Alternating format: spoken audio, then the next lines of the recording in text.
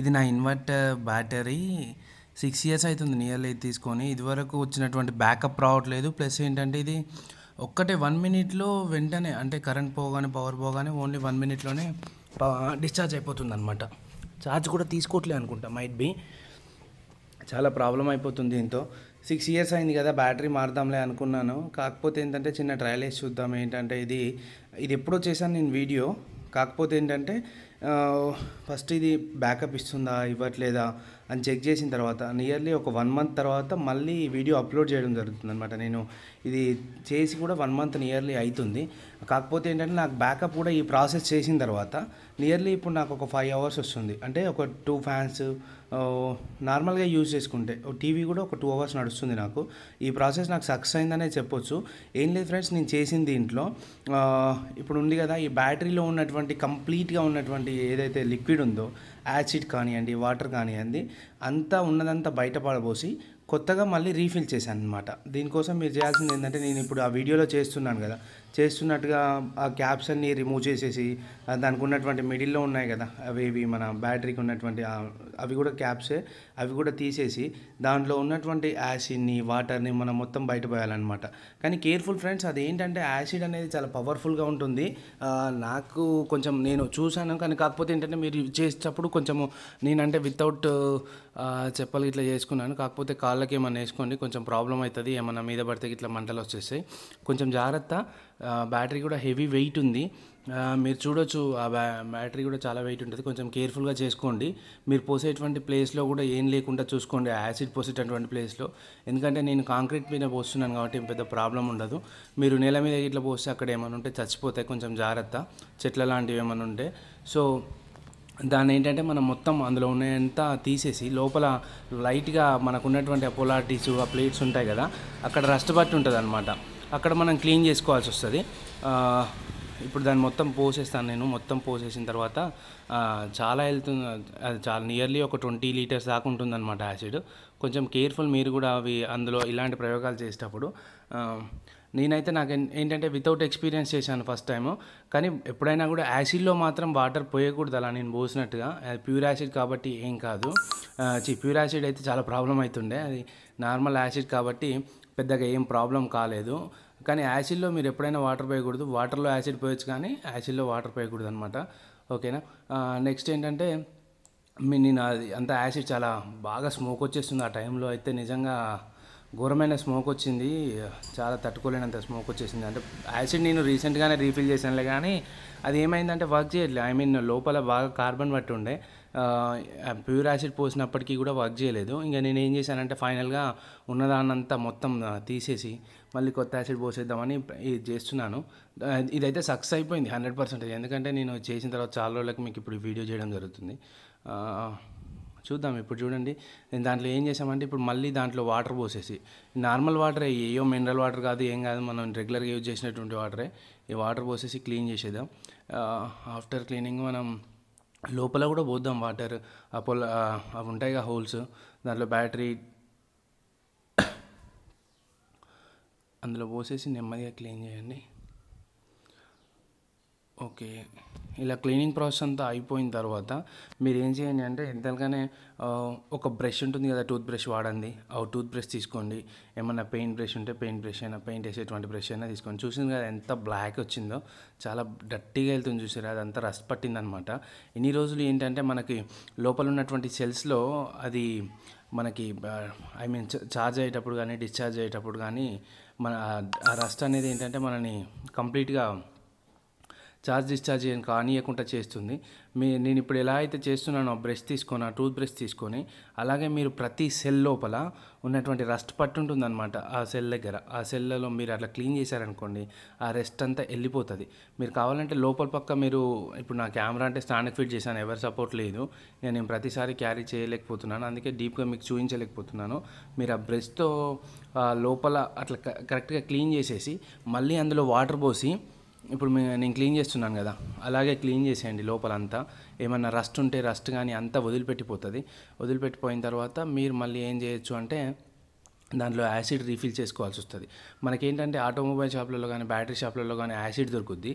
Acid మీరు తీసుకోండి. Acid తీసుకొని ఇప్పుడు నాది దాంట్లో మినిమం నేను 5 లీటర్స్ యాసిడ్ పోసాను. 5 to 6 litres acid, pure acid. అంటే ఐ మీన్ వాళ్ళు యాసిడ్ అనేది దొరుకుద్ది, మన డిస్టల్ వాటర్ కాకుండా యాసిడ్ దొరుకుద్ది.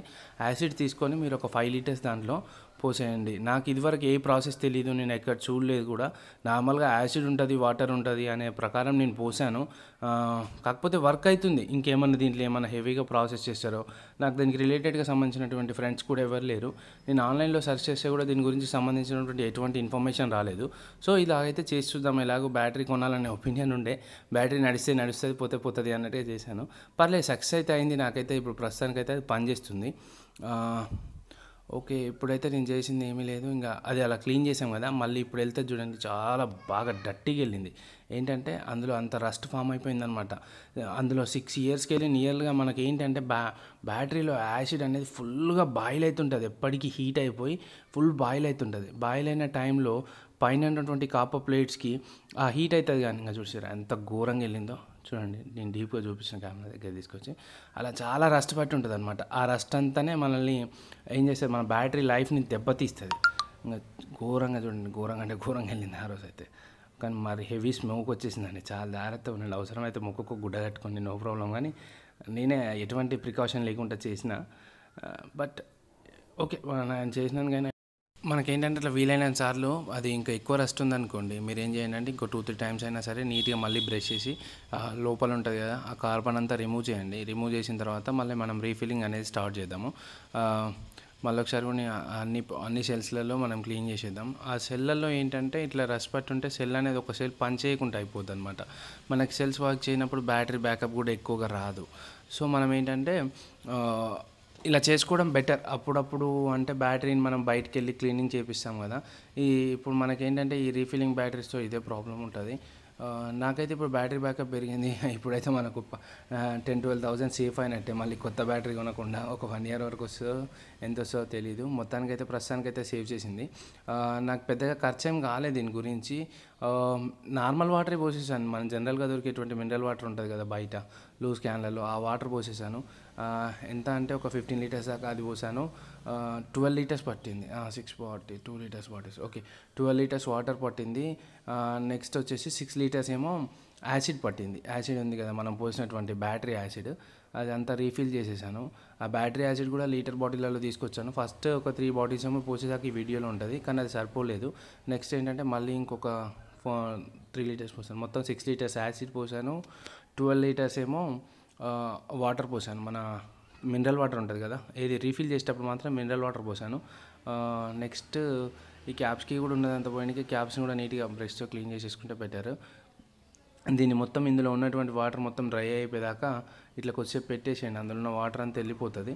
వెళ్ళిపోయిన తర్వాత మనం ఏంటంటే ఇప్పుడు మళ్ళీ రీఫిల్లింగ్ స్టార్ట్ చేయొచ్చు. అందులో ఉన్నదంతా వెళ్ళిపోయచ్చు. కానీ చాలా అంటే చాలా రస్ట్ వెళ్ళింది. నియర్లీ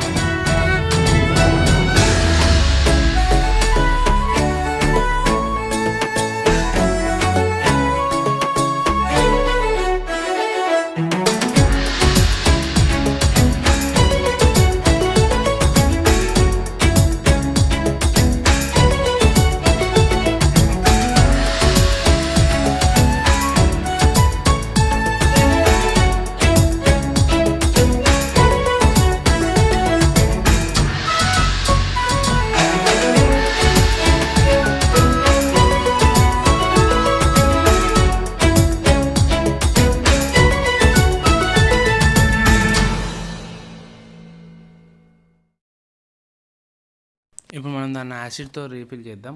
ఫస్ట్ అయితే అంతా క్లీన్ చేసేసాక రస్ట్ అంతా పోయాక మనకు బయట దొరికేటువంటి యాసిడ్ ఉంటుంది కదా, ఆటోమొబైల్ షాప్లలో దొరుకుతుంది, బ్యాటరీ షాప్లలో దొరుకుతుంది. మనం దాన్ని ఏంటంటే ఫస్ట్ ఆఫ్ ఆల్ యాసిడ్తో రీఫిల్ చేయాలి. ఇప్పుడు ఏం వాటర్ పోయకూడదు దాంట్లో. యాసిడ్ అనేది కంప్లీట్గా ప్యూర్ యాసిడ్ పోసేసి యాసిడ్ని పోసేయాలి. మనం దీంట్లో మినిమం ఒక 6 లీటర్స్ దాకా పట్టిద్ది, 5 to 6 లీటర్స్. మీరు ఆ యాసిడ్ని దాంట్లో పోసేసాక అలా స్టేబుల్గా ఒక 3 hours వదిలేయాలన్నమాట. అంటే దాన్ని ఏం మనం డిస్టర్బ్ చేయకుండా, వాటర్ గిట్ల ఏం కదలేకుండా కూడా ఒక 3 hours దాన్ని వదిలేయాల్సి వస్తుంది. మనం దాన్ని యాసిడ్తో ఇప్పుడు ఫిల్అప్ చేద్దాం. వాటర్ అంటే తర్వాత పోసేద్దాం. కంఫర్టబుల్గా ఉండడానికి ఏదైనా మగ్లో కానీ దేంట్లో కానీ యాసిడ్ని పోసేసుకొని మనము ప్రతి దాంట్లో ఈక్వల్ షేర్తో పోసేయండి. అయినా లోపల పోయాక అంతా మిక్స్ అయిపోద్ది, కానీ ఈచ్ సెల్ అనేది డిఫరెంట్గా చూపిస్తుంది. అంటే కొన్ని బ్యాటరీలలోనేమో అలా ఉంటుంది, కొన్ని బ్యాటరీలలో ఇలా ఉంటుంది. ప్రతి సెల్లలో నేనైతే ఇప్పుడు అలా కనిపిస్తున్న ప్రతి సెల్లో ఈక్వల్గా పోసుకుంటూ వచ్చాను. ఇప్పుడు మనకు 6 ఉంటాయి అందులో. ప్రతి దాంట్లో ఒక 6 లీటర్ అంటే ఒక్కొక్క దాంట్లో లీటర్ పోసుకుంటూ వచ్చాను నేను. ఇప్పుడు ఒక 3 లీటర్స్ పోసాను వీడియోలో, తర్వాత 3 లీటర్స్ ఫిల్అప్ చేయడం జరిగింది. ఎందుకంటే అప్పుడు అంత పవర్ రాలేదు నాకు.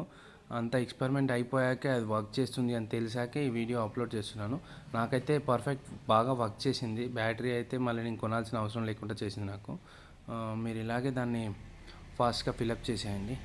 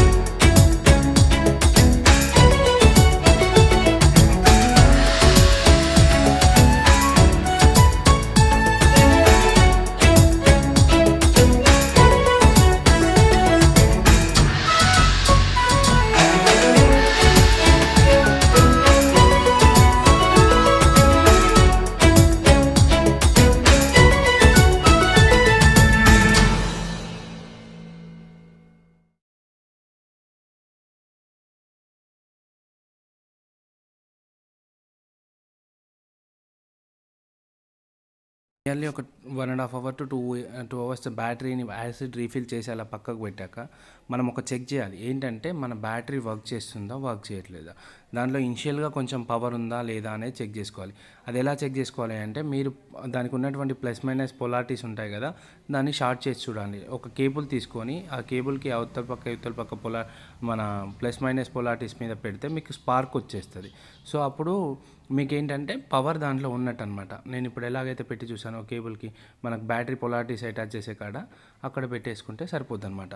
ఇప్పుడు ఇలా పవర్ ఉన్న తర్వాత దాన్ని మనం చూసి ఏం చేయాలి అంటే, నెక్స్ట్ దీంట్లో వాటర్ని రీఫిల్ చేయాలి. మొత్తం మన వాటర్ లెవెల్ అంతా నీట్గా వచ్చేంత వరకు వచ్చిన తర్వాత వాటర్తో రీఫిల్ చేయాలన్నమాట. అంటే నేనైతే మినరల్ వాటర్ పోసేస్తాను. మీరు డిస్టిల్ వాటర్ ఏదైనా యూజ్ చేసుకోవచ్చు, బ్యాటరీ వాటర్ అయినా కూడా యూజ్ చేసుకోవచ్చు. నార్మల్గా ఈ వాటర్తో దాన్ని రీప్లేస్ చేసేయండి. నియర్లీ నాకైతే ఈ పెద్ద బ్యాటరీలో 6 లీటర్ యాసిడ్ పట్టింది, 12 లీటర్స్ వాటర్ పట్టాయి అనమాట. వాటర్తో రీప్లేస్ చేసిన తర్వాత బ్యాటరీ తీసుకెళ్ళి నేను ఛార్జ్ పెట్టాను. నాకు పర్ఫెక్ట్ ఇప్పుడైతే ఒక 4-5 అవర్స్ నాకు ఛార్జింగ్ అనేది బాగా వస్తుంది. ఇంకా దీనికి సంబంధించిన ఇంప్రూవ్మెంట్స్ ఏమన్నా మీకు తెలిసి ఉంటాయి. I'm new to this field. నాది యాక్చువల్గా మొబైల్ షాప్, ఏదో చిన్న ప్రాక్టికల్ అలా చేస్తుంటాను. మీకు కనుక ఇంకా దీంట్లో ఇంప్రూవ్మెంట్, దీంట్లో ఇది కలపాలి ఏమైనా చెప్పేది ఉంటే నాకు కింద కామెంట్స్లో చేయండి. వ్యూవర్స్కి అనేది ఎవరైనా వ్యూవర్ ఉంటారు కదా, మళ్ళీ ఎవరైనా చేసుకోవాలనుకునే వాళ్ళకి కూడా ఐడియా వచ్చేస్తుంది, వాళ్ళు చేసుకోవచ్చు. Thank you for watching this friends. And మళ్ళీ ఇంకొక విషయం ఏంటంటే, నా ఛానల్ని కనుక మీరు సబ్స్క్రైబ్ చేసుకోకపోతే ఛానల్ని సబ్స్క్రైబ్ చేయండి.